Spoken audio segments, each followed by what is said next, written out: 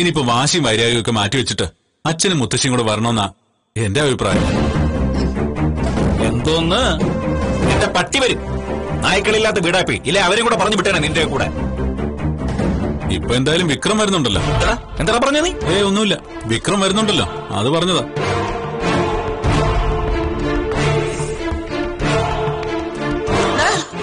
അവൻ നമ്മുടെ വിക്രത്തെ നായാക്കിയതാണോടാ? നായ്ക്കളെ പോലെ കയറി കിടക്കുവല്ലേ അവനതും പറയും, അതിനപ്പുറവും പറയും. തരാനുള്ളത് തന്നു കഴിഞ്ഞാ ആരും കെട്ടിക്കേറി കിടക്കത്തില്ല. നിർത്തണേ, നീ തുടങ്ങിയപ്പോ അവളും തുടങ്ങുവാ. എന്തൊക്കെ പറഞ്ഞാലും കല്യാണം ഇടിക്കുകയാടി. നിന്നെ കൊണ്ട് ആ കഴുതയെ കല്യാണം കഴിക്കാനല്ലേ ഒത്തുള്ളൂ. നിനക്കെന്താടി കിരണിനെ പോലെ കൊള്ളാവുന്ന ഒരു തന്നെ പ്രേമിച്ചൂടായിരുന്നോ? അല്ല, നിനക്കെന്താ അവളെ പോലെ ചന്തയില്ലയോ? ഇനിയും സമയമുണ്ട് പ്രേമിക്കാൻ, ഞാൻ തടസ്സപ്പെടുത്തത്തില്ല. കൊച്ചുമോളൊന്ന് തങ്കക്കട്ടിയാണെന്നോ വിചാരം?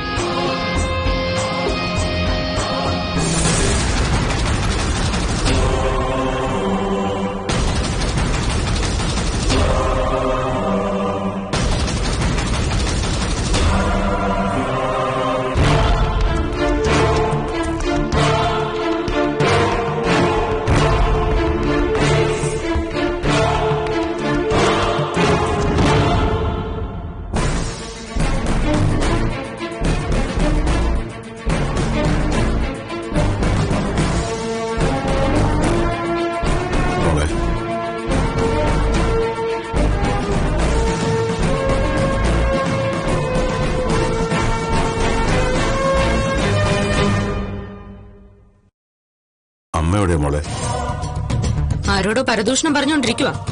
എന്റെ അടുത്തിരിക്കാൻ വയ്യ. എങ്ങനെ ഇരിക്കും? എന്റെ ആഗ്രഹം നടത്തിത്തരാൻ കഴിയാത്ത ഒരച്ഛനോ അമ്മയും. നിന്റെ ഈ സംസാരം കേൾക്കാൻ വയ്യാത്തോണ്ടാ ഞാനും ഇങ്ങനെ മാറി നിൽക്കുന്നത്.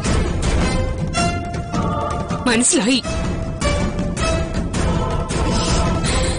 അവളെ ഒന്ന് കൊന്നു തരാൻ പറ്റുമോ അച്ഛന്? അത് അല്ല, അവരെവിടെ? എന്റെ അമ്മ വിളിക്കവരെ. ഞാനിങ്ങോട്ട് വന്നപ്പോ മോളുടെ അമ്മ വീട്ടിലേക്ക് പോയി. പിന്നെ അച്ഛൻ കയറി വന്നപ്പോ അമ്മ അന്വേഷിച്ചതോ? പിന്നെ അച്ഛന്റെ തലയ്ക്ക് എന്താ വെളിവില്ലേ? ശരിക്കും ഈ സംഭവങ്ങളൊക്കെ കണ്ടിട്ട് എന്റെ സമനില തെറ്റി മോളെ.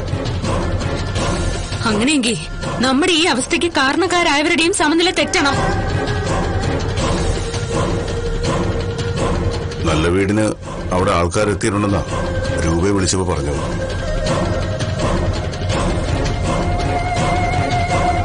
അവിടെ എന്തൊക്കെയാ നടക്കുന്നതെന്ന് അറിയാനാ മോളുടെ അമ്മ അങ്ങോട്ട് പോയത്. അവിടെ എന്ത് നടക്കാനാ? അവളുടെ ആൾക്കാരെ സൽക്കരിക്കും, അവരെല്ലാം ഒന്നിച്ചിരുന്ന് ആഹാരം കഴിക്കും, പിന്നെ ഫോട്ടോ എടുക്കും. ചിലപ്പോ അതെനിക്ക് അയച്ചു തരാൻ ചെയ്യും.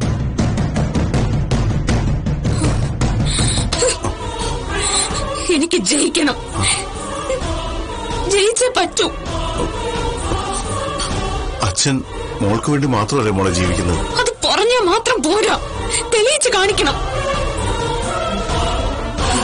എനിക്ക് ജയിക്കണം, ജയിക്കണം.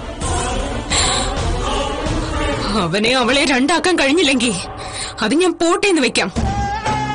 പക്ഷെ അച്ഛൻ ആഗ്രഹിച്ച, ഞാൻ ആഗ്രഹിച്ച സ്വത്ത് എനിക്ക് കിട്ടുമോ? കിട്ടും. അതിനുവേണ്ടിയാ ഞാനിങ്ങനെ ഓടിക്കൊണ്ടിരിക്കുന്നത്.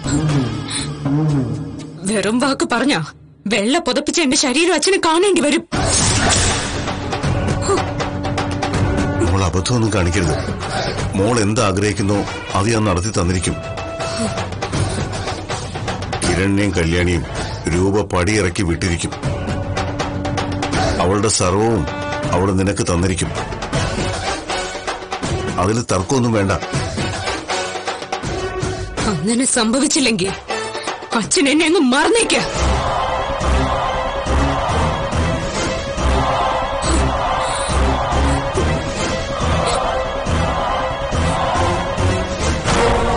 എന്നാലും 8ന്റെ പണിയാണല്ലോ സാറേ കിട്ടിയത്.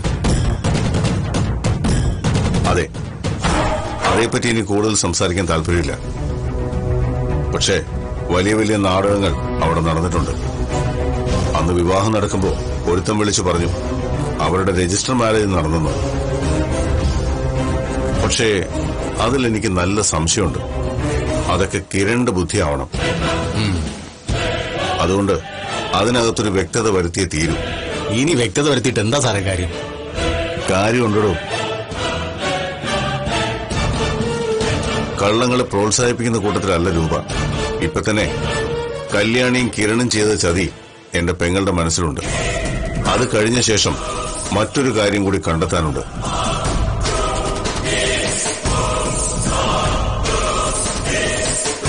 അവര് വിവാഹം രജിസ്റ്റർ ചെയ്തിട്ടുണ്ടോ എന്ന് കണ്ടെത്തി കഴിഞ്ഞാൽ അടുത്ത ജോലി നിന്നെ ഏൽപ്പിക്കും. അതുകൊണ്ട് എനിക്ക് കാര്യമായ നേട്ടമൊന്നുമില്ലല്ലോ സാറേ. നേട്ടമുണ്ടാവും. കിരൺ ആ കമ്പനിയിൽ നിന്ന് തെറിച്ചാൽ. അത് നടക്കുമോ സാറേ? നടക്കൂടോ. നമ്മൾ ആഗ്രഹിച്ച പോലെയൊക്കെ തന്നെ കാര്യങ്ങൾ വരും. പക്ഷേ അതിന് ഉറച്ച മനസ്സോടെ കൂടെ നിൽക്കണമെന്ന് മാത്രം. എനിക്ക് മെച്ചമുണ്ടെങ്കിൽ ഞാൻ കൂടെ നിൽക്കും.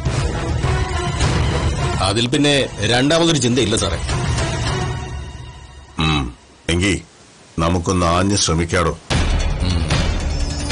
ഒരാഴ്ചക്കുള്ളിൽ കിരണും കല്യാണിയും കുടുംബത്തിൽ നിന്ന് പുറത്താവണം. അവന്റെ അമ്മ അവരെ പുറത്താക്കണം.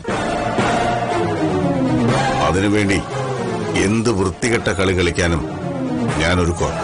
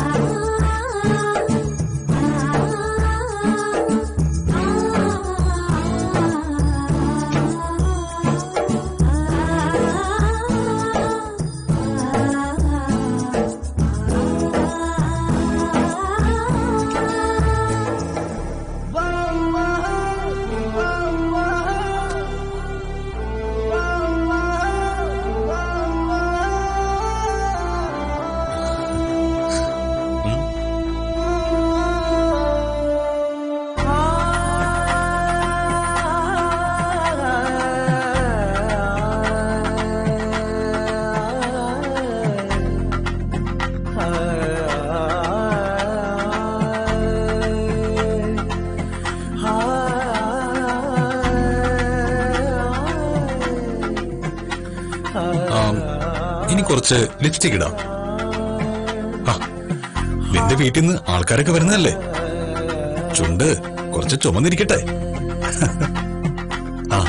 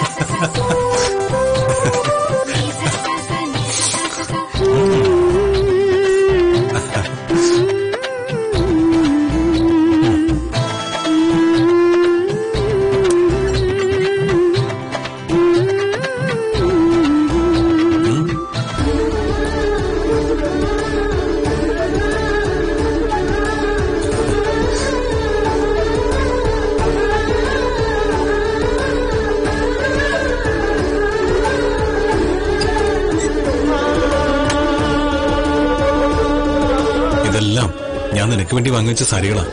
ഇഷ്ടപ്പെട്ടതെടുത്ത് ഓരോ ദിവസവും നിനക്ക് കൊടുക്കാം. നീ ഇപ്പോ ശമ്പളക്കാരിയാണെന്ന് അറിയാം, എങ്കിലും എന്റെ ചെലവില് കഴിഞ്ഞാ മതി. അതൊരു ആണിന്റെ അഹങ്കാരമാണെന്ന് കൂട്ടിക്കോ.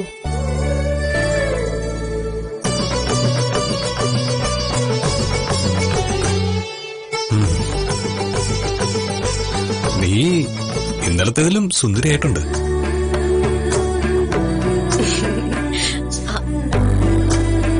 ഹലോ, നല്ല വീടിന് ആള് വന്നിട്ടുണ്ട്.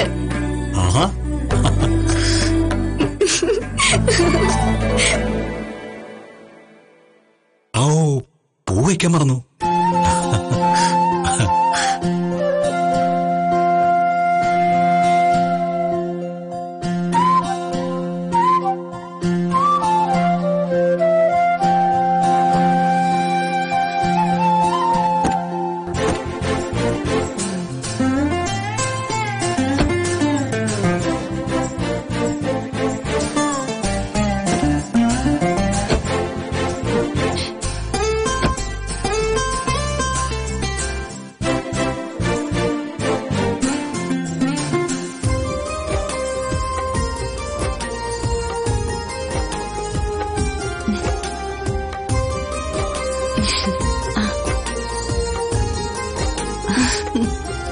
അച്ഛൻ വന്നില്ലേ? ഇല്ല, അമ്മയും വന്നില്ല. വരുന്നില്ല എന്ന് പറഞ്ഞു. ഞങ്ങൾ അവരെ പ്രതീക്ഷിച്ചതുമില്ല.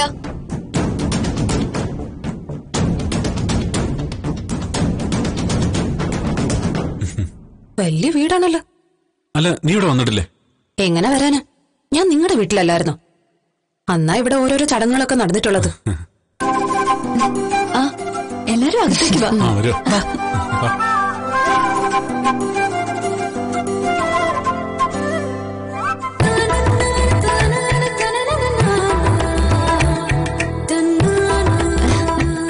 പുതുമണവാളിനും മണവാട്ടിയും വരുന്നു.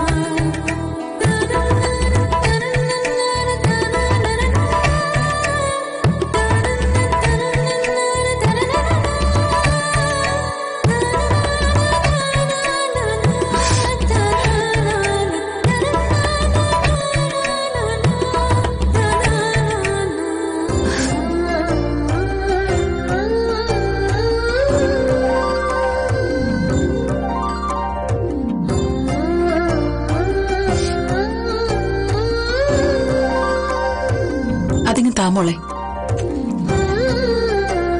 കുറച്ച് പലഹാരങ്ങളാ. സാറിനും മോക്ക് ഇഷ്ടപ്പെട്ടതെല്ലാം ഉണ്ടാക്കിയിട്ടുണ്ട്. ഞങ്ങള് ഈ പലഹാരങ്ങളൊക്കെ വാങ്ങാം.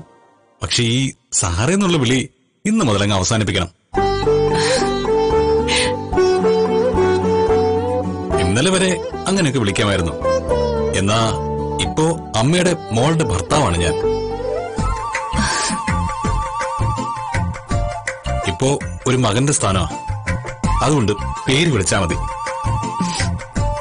ഇത് ഞാൻ കുറച്ചുനാൾ മുമ്പേ പറഞ്ഞതാ.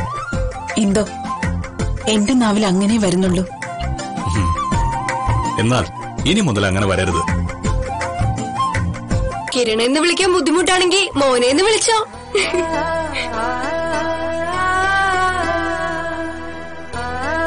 അല്ലെങ്കിലും മോൻ തന്നെയാ. അങ്ങനെ കരുതിയിട്ടുള്ളൂ.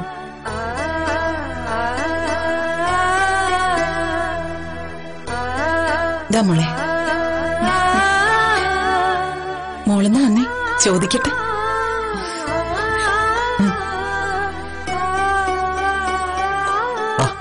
എല്ലാവരും ഇരിക്കേ. മോളെ ഇരിക്കെ. ഞാനേ എല്ലാവർക്കും കുടിക്കാൻ എന്തേലും എടുക്കാം. രതീഷളിയ, ഏത് ജ്യൂസാ വേണ്ടത്? ഏതായാലും മതി.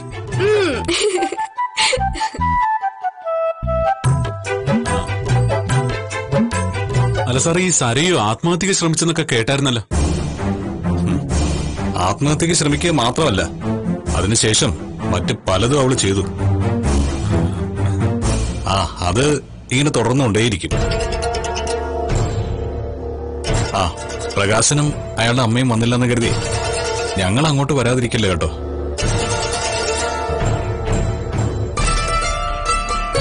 കല്യാണിയുടെ അമ്മ താമസിക്കുന്ന വീട്ടിൽ ഞാൻ കല്യാണിയും കൂട്ടി വരും.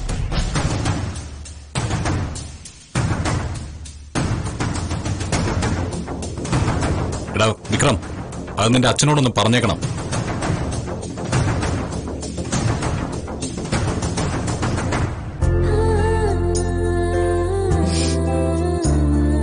മോളെ, വിശേഷങ്ങളൊക്കെ പറ. സരയു ആത്മഹത്യക്ക് ശ്രമിച്ച ശേഷം മറ്റെന്തെങ്കിലും ഉണ്ടായോ?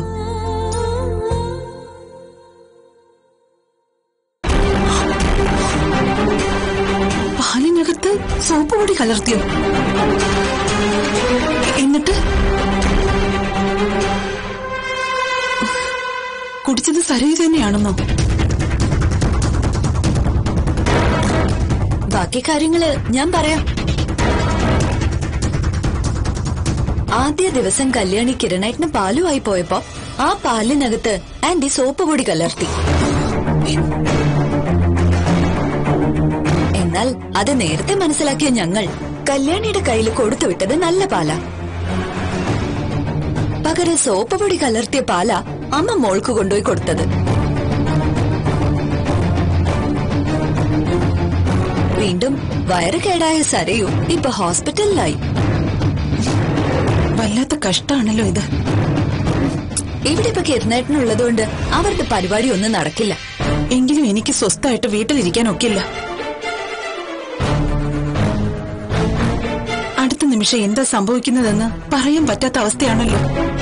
ഒന്നും സംഭവിക്കില്ല. കിരണേട്ടന്റെ കണ്ണ് എപ്പോഴും ഇവളുടെ മേലുണ്ട്.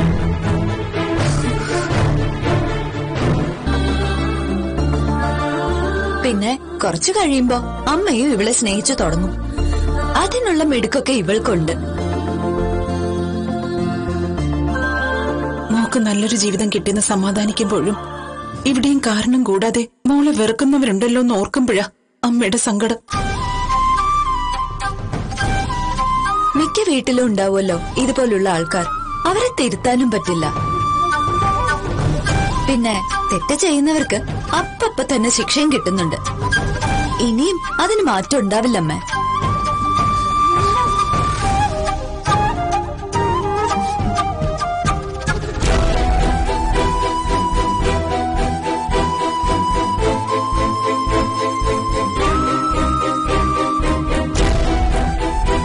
മോക്ക് സംസാരിക്കാൻ പറ്റില്ല.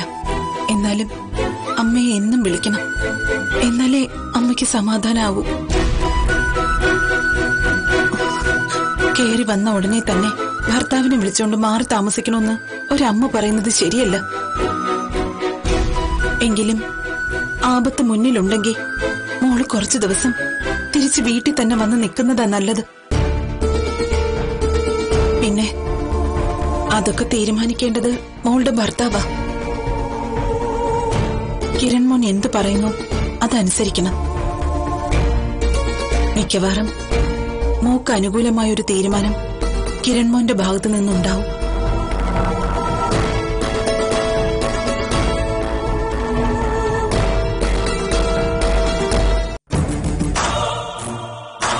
അളിയ, ഞാൻ പറയുന്നുണ്ട് അളിയനൊന്നും തോന്നരുത്. അളിയൻ ഈ വീട്ടിൽ വരുമ്പോ ഭാര്യയുടെ വീടാണെങ്കിലും ഒരു അന്യനെ പോലെ ഇരിക്കുന്നേ. ഇപ്പൊ സോണിക്ക് അളിയന് വലിയ മൈൻഡൊന്നുമില്ല. അത് ഞാൻ പറയാൻ വരുമായിരുന്നു. കല്യാണി ഇപ്പൊ ഈ വീടിന്റെ മരുമോളാ. കല്യാണിയോട് കിരൺ സാറിന്റെ അമ്മയ്ക്ക് ദേഷ്യമൊക്കെ ആയിരിക്കാം. എന്നാലും മരുമോനായി നീ വരുമ്പോഴെങ്കിലും ഒന്ന് പുറത്തോട്ടൊക്കെ ഇറങ്ങണ്ടടാ. ഇതാ സത്യമല്ലേ? ഇതാരൊക്കെ വന്നിക്കണേ? നിന്റെ ഒരു കുറവും കൂടെ ഉണ്ടായിരുന്നുള്ളൂ. അല്ല, ബാക്കിയുള്ളവരൊക്കെ അവരെല്ലാം കൂടെ കാശിക്ക് പോയി. ആണാ? കാശ് കൊണ്ടാ പോയത്? ഇന്നലെ തിരിച്ചു വരാൻ പറ്റുള്ളൂ അല്ലേ? ആ കിളവിനെ പറഞ്ഞ കാശിക്ക് വിടുന്നല്ലേ?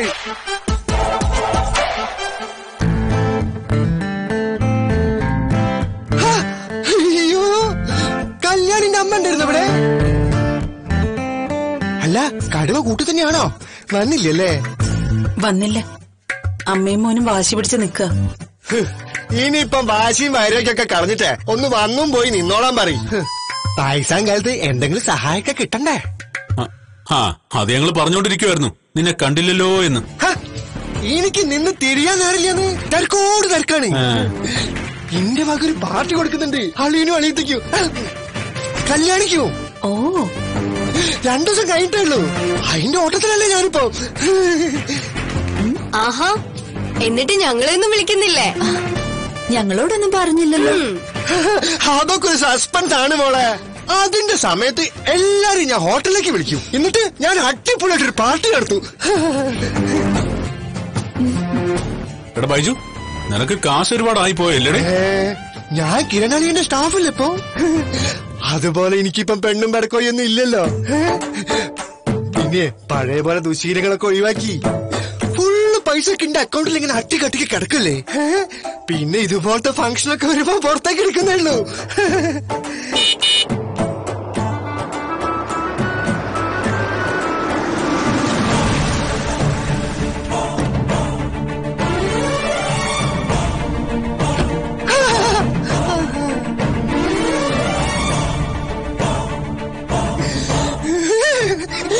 ആശുപത്രിക്കാർ വന്നിട്ടോ? മോളും കെട്ടിയനും ഇല്ല, ഒറ്റയ്ക്കേ ഉള്ളൂ.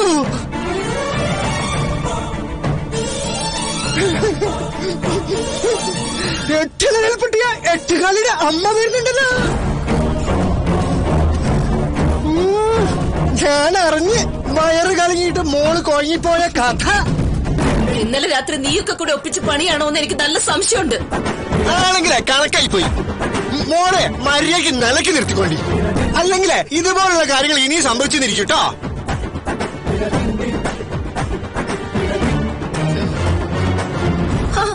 കല്യാണം കഴിഞ്ഞതോടെ വിരുന്നുകാരൊക്കെ എത്തിയല്ലോ. ഇനിയിപ്പൊ നീ പറയുന്നത് മാത്രമല്ല, കാലണയ്ക്ക് വകയില്ലാത്ത ചിലര് പറയുന്നതൊക്കെയും കേൾക്കേണ്ടി വരും. അല്ല, നിന്റെ അമ്മായിമ്മയും ഭർത്താവും എവിടെ ദീപേ? അവര് വന്നില്ല. അടുക്കള കാണാൻ വന്നതല്ലേ? അപ്പോ പെണ്ണിന്റെ അച്ഛനും മുത്തശ്ശിയും വേണ്ടേ? അങ്ങനെ നിയമൊന്നുമില്ല. കല്യാണിക്ക് ഇത്രയും കാലം അമ്മ മാത്രമേ ഉണ്ടായിരുന്നുള്ളൂ. അതുകൊണ്ട് കല്യാണിനെ സംബന്ധിച്ചിടത്തോളം അമ്മ വന്നാ മതി. അതെല്ലാരും വരുന്ന പോലെ തന്നെയാ. സ്വന്തം അച്ഛനും അമ്മൂമ്മയും തള്ളിക്കളഞ്ഞവൾക്ക് ഇതുപോലൊരു വീട്ടിൽ കയറി പറ്റാൻ കഴിഞ്ഞതിന്റെ സന്തോഷം നിനക്കൊരുപാടുണ്ടാവും. വ്യക്തമായി പറഞ്ഞാൽ നിന്റെ മോളെക്കാളും നീയാണ് ഈ വിവാഹം നടക്കണമെന്ന് ആഗ്രഹിച്ചത്.